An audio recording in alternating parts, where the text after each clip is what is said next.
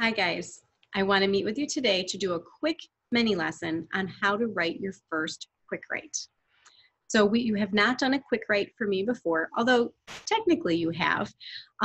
It is really a paragraph.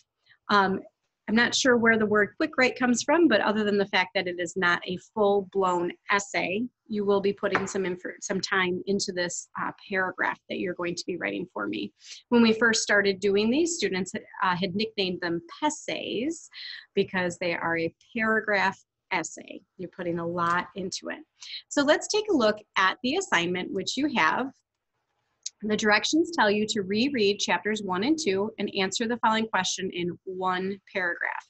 So you don't have to completely reread these chapters, but you do need to peruse through them and make sure that you look back over your notes so that you have the relevant information that you need for your essays or for your paragraph. So the main question that you're answering is the one that you see here in bold. What kind of a person is Cassie Logan? Use specific evidence from the text to write a paragraph in which you discuss Cassie's personality traits. In notes, you may use the notes you collected from chapter 1 and your inferences made throughout chapter 2.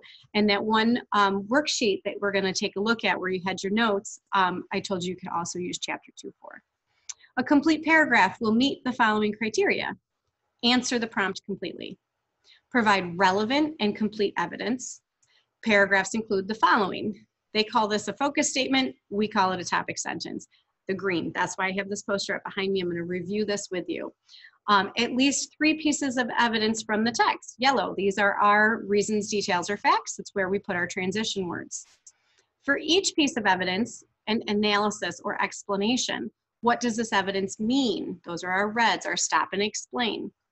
And then you also need a concluding sentence, your green. So very similar to the ACE answers that we have written in the past, except that it's in a paragraph form. So you are going to need to end with a conclusion sentence as well. I would encourage you, since we have our computers now, to actually type it and submit it into Teams, please. All right, so I'm going to stop that share and I'm going to talk about a couple of things. First, let's talk about Cassie. You needed to have completed this worksheet, which you started with chapter 1 and you finished with chapter 2. So it should say Cassie on there for character. And you picked out 4 traits.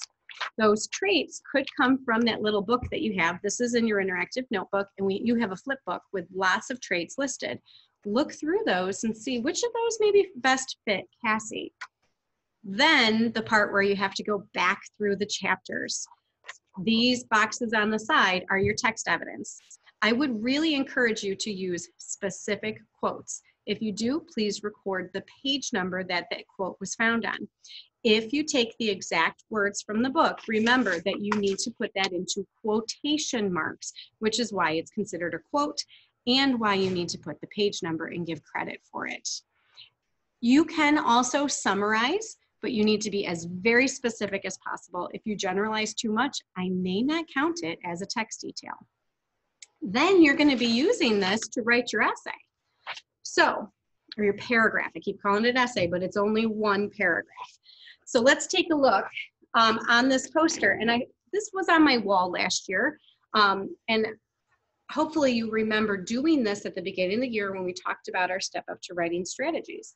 So no matter what format you take, you are going to start with a green. That is your topic sentence where you're going to start to introduce Cassie and what type of a person she is.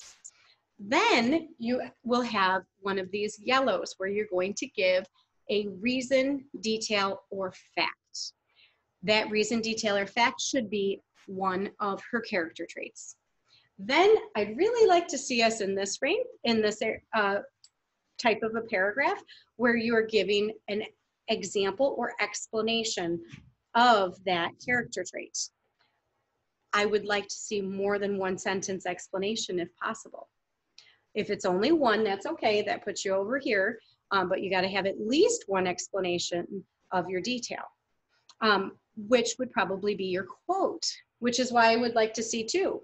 So you introduce the trait, you give your evidence of your quote, and then you explain how that quote proves that that explains that trait.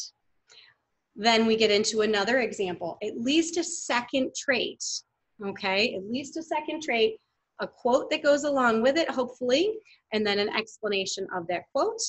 You could, and you will see this on future quick writes, that sometimes it asks you for three details. So this one, it's okay, I think, if you do two. Let's just double check what the screen had said. Does it say how many details in there? Oh, it does say at least 3 pieces of evidence. Well, we came up with 4, so easy peasy, right? Go ahead, find that third detail. So that doesn't show up on here, but you're gonna go back, you'll do a third yellow, and red explain, and end with a conclusion. So that's why it starts to kind of feel like an essay, because if you only give me 2 details, we're looking at 8 sentences. 6 if you're not able to explain them. But I really want to see 3 details, which is where this quick write comes in versus our ACE answer. And if we add in that third one, that's at least 2 to 3 more sentences. So we're looking at 10 to 12 sentences. Easy. You guys can handle this, no problem. You've done all the planning here. Now you just have to put it into sentences, write it out, and explain it for me. Please make sure that you remember to follow MLA format, that you're typing it with Times New Roman, 12-point font, and it's double spaced. If you are unsure how to follow any of those, send me an email and I will help you through it. If we need to meet up on Teams, we will do so that we can figure out how to do that format together. If you have any questions on the paragraph itself, once again, reach out, email, ask to meet with me on Teams, and we'll get it taken care of. I hope this helped. Get to work, and I can't wait to read your paragraphs.